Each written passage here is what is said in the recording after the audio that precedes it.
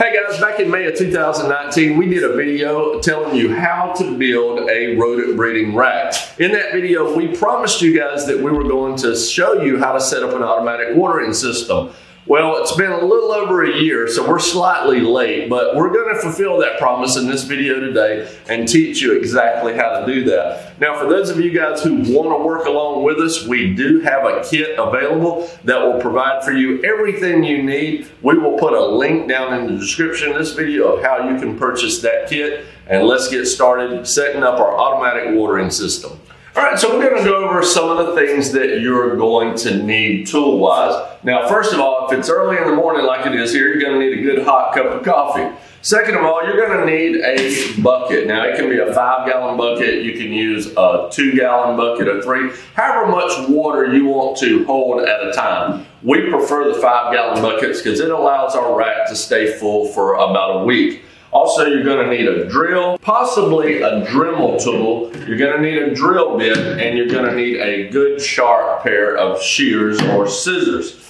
Now, in your kit, you're going to receive your black watering tube, mounting clips with the screws, your water valves, the clips for mounting the water valves to the cage.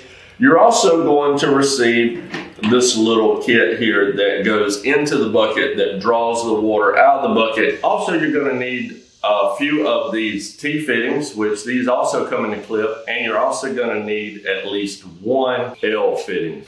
All right, so the first two things you're going to want to do is get your bucket that you're going to use to hold your water. Now, this bucket is going to be placed up high. We usually place it up on the top of our rack like this, but we've got to put a hole in this bucket. Now, one of the things that I will highly recommend to you is to put your hole near the bottom, but not all the way on the bottom. And the reason for that is because if you get any type of sediment in your bucket, you want to give a little bit of settling space before you put this in to allow that sediment to settle down in the bottom of the bucket. So we're going to go up about 3/4 of an inch, and we're going to drill our hole to put this piece in.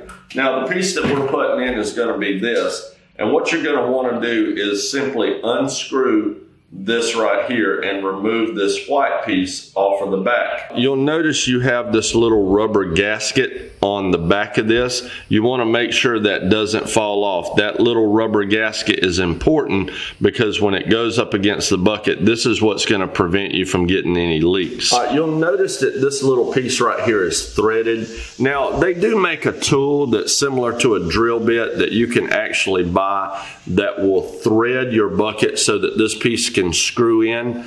We don't have one of those. What we do have is a 1/2-inch drill bit. Now, this 1/2-inch drill bit is going to be slightly too small for this to go in, as you can see. So what we recommend doing is starting with a hole that's too small, and then we'll use a Dremel tool to round that hole out just a little bit at a time, because you want this thing to fit very, very snug in order to prevent a leak. So we're going to go ahead, use a 1/2-inch drill bit, and drill a hole into the side of our bucket.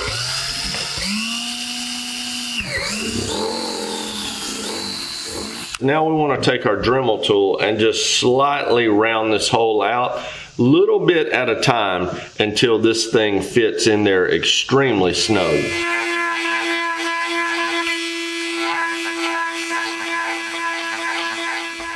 Now I'm going to take my scissors and just kind of go around this and clean up some of that plastic, especially off of the inside here.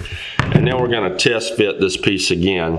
I'm going to put it right here, and you can see it is almost big enough. So now what I'm going to do is just start twisting this piece until those threads catch. Once those threads catch on the inside of my bucket, then I'm able to go ahead and screw this into the bucket all the way in until my rubber gasket seals and we have no leaks. So next you want to take this little white piece that you unscrewed in the beginning, come to the inside of your bucket, and you want to screw it in from the back right here. Go ahead and turn that as tight as you can get it. Usually you can do this by hand and snug it up. If not, you can get a wrench, but I will warn you, this thing is made out of plastic, so be gentle with it. Go ahead and tighten that up. Once you get that tightened on the inside, you want to take your bucket out to a garden hose, fill it full of water, and you want to test to make sure you don't have any leaks. Now, prior to actually testing or putting water in this, we do recommend that you thoroughly wash and disinfect your bucket. Even if it was brand new, purchased from a store, go ahead and wash it out, disinfect it, make sure that there's no chemical residue for your rodents. All right, so once you get this installed and you pour some water in here, you want to take a towel or something and just dry your bucket off. Make sure there's no water around this area whatsoever. Now what you want to do over the next few minutes is just observe this and make sure there's no water leakage around here. If you're going to have a problem anywhere in your system, normally this is where it's going to start. It's going to start by dripping right here. Now this piece right here is what's going to allow the water to escape. You notice with this piece in, the water's not escaping the bucket. This right here is what's going to open this valve and allow the water to go into our tubing. By placing this right here and turning it, as you can see, the water begins to come out. So we're going to take this off and set it aside for now, and we're going to go ahead and prepare our rack with our black tubing. Now in your kit, you're going to have a long piece of tubing like this. It's going to be about 6 foot long. And you're going to want this piece. Now it's going to come as one long piece in order to avoid any confusion. And you're also going to have these shorter pieces right here. And you're going to have 6 or 7 of these depending on how many tub spaces you have. You're going to have one for each tub space. So once we get these pieces here, what we want to start by doing is we're going to go ahead and place our bucket up on the top of our rack. We're going to work everything in this from the bucket downward. Now, something you can do if you want to is cut a piece of plywood and set across the top and let your bucket sit in the middle, or you can simply use the framing of your rack to put your bucket up here. But you're going to want to turn this piece right here out towards the front. Now at this point in time, you're going to want to go ahead and make sure that your bucket has no water in it, because we're going to put this piece right here in here. And if your bucket has water in it, it's going to come shooting out on you. So we're going to go ahead and stick this piece here. Now we're going to work our way down, and you're going to want to take your 6 foot piece of tubing, and you're going to cut this several times, but we're going to start by coming off of this right here. So we're going to go ahead and put this on right here and push it all the way back. So now you can see we put our tube on and we pushed all the way back. Now, depending on how far back you place your bucket, you're going to have to cut this, because we're going to need our first T-fitting right here. All right, now this step right here is going to be completely optional. It's up to you, but I like to let my bucket sit on a piece of shelf board. So I'm going to go up on the top here, and I'm going to place a piece of shelf board right across the top of my rack, and then I'm going to set my bucket back a little bit. This will allow my feeder tray here to remain unhindered. I won't have a bucket sitting over it. I'm just going to slide the bucket back a little ways, and then I'm going to adjust everything from this position. All right, so we've got our tube running out right here, and it's coming down. It's all one piece. We're going to turn our attention now to setting up these guys.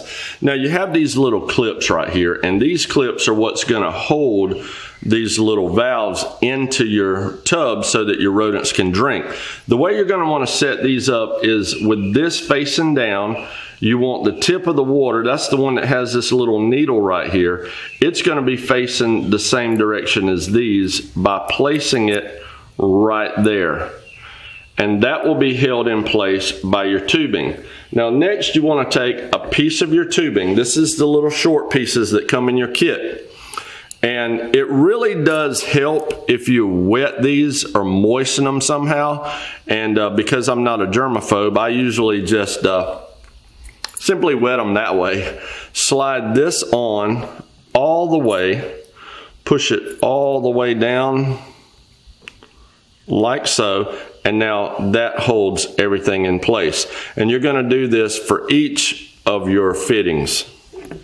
So now you've got all of these set up, and we're going to need one of these little T-fittings. So this is one of your T-fittings, and this is one of your assemblies for the water valve.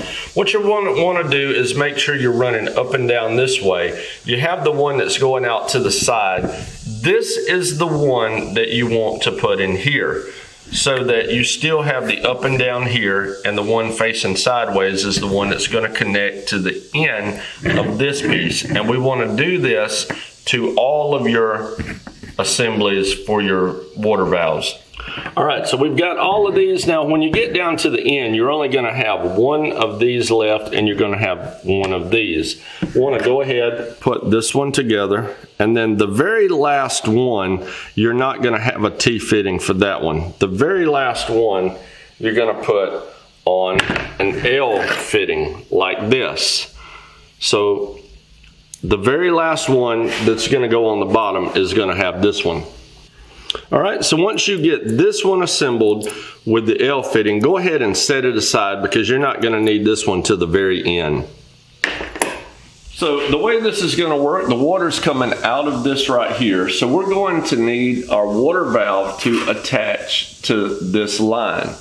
We're going to attach it by this. This is going to allow the water to come from here and to go this way to go to this. So what we want to do is go ahead first and attach this to the actual rack itself. All right, so I'm going to go ahead and tell you, when these clips are brand new, they can be a little bit of a pain in the butt because they're stiff. As you use them and they get broke in, it becomes a little easier. But what you want to do is hook this end right here down inside of your hardware cloth like so.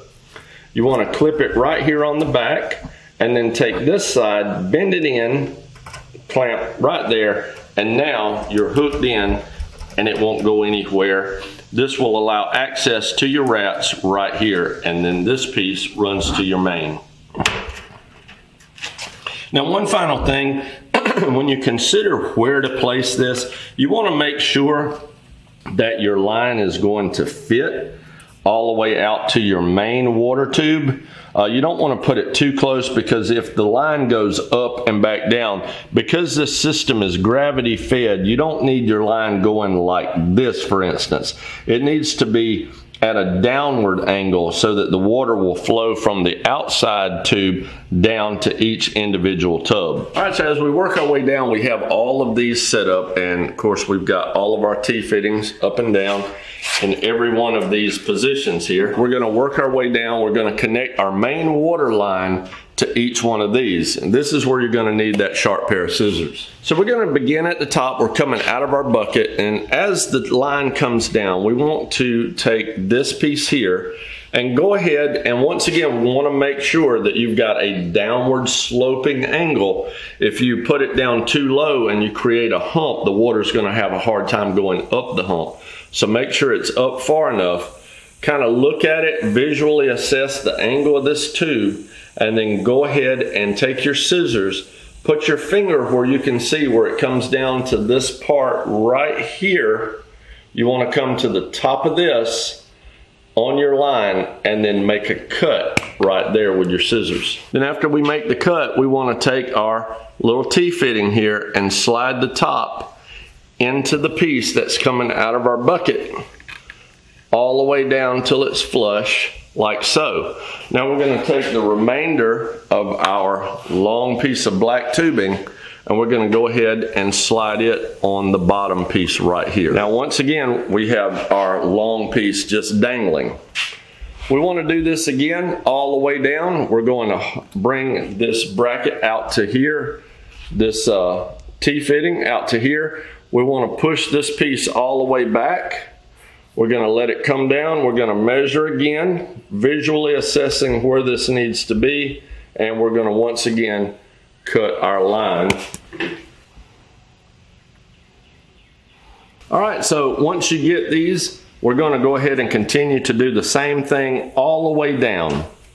Okay, so at the very last tub down here, you notice we have all of these and we used our T fittings. Now on the very bottom one, we have this little L fitting. And the reason we don't use a T here is because this is the end. We don't need any more water to come out the bottom. We need this water to come to this one and stop. So we're gonna go ahead and put the one with the L fitting down here and attach it in place.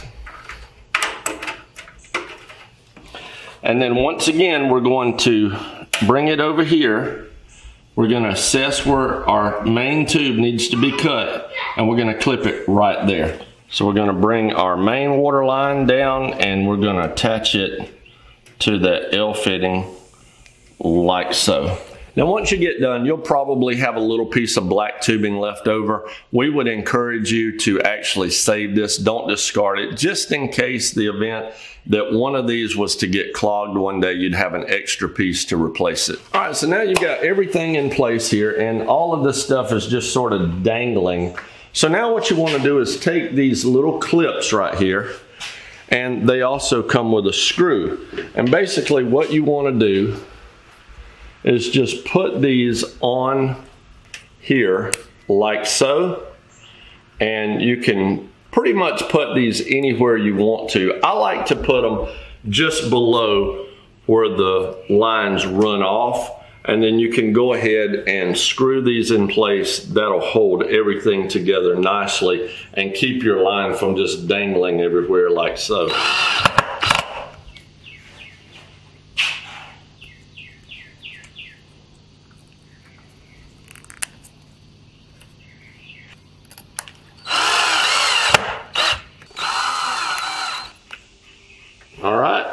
All right guys, now we've got everything set up. We've got our tubing screwed into place. We'll want to go ahead and fill up our 5-gallon bucket, and we want to test each individual level to make sure our water's coming out appropriately. All right, so I should tell you, you can remove your bucket. You don't have to leave the system hooked up simply by turning your little plug here and pulling that out. You can carry it out to a garden hose or whatever, fill it up if you need to.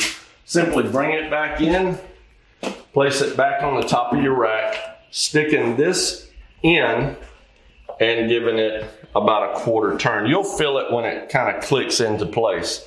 Now the way you want to test these is simply by doing the same thing the rats will do when they want to drink. This little needle that sticks out, you just move that needle like so, and you can see that one's working. And it'll take a minute or two for your water to come down, so if it doesn't come down right away, don't worry if there's a problem.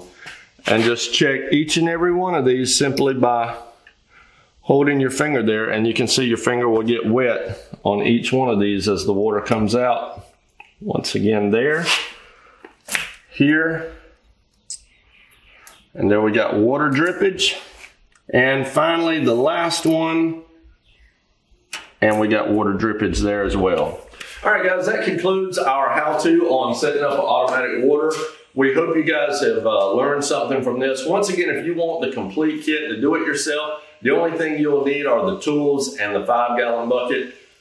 You can simply order that at the link down in the description. Once again, we want to say thank you for watching Cold Blood Creations here on YouTube.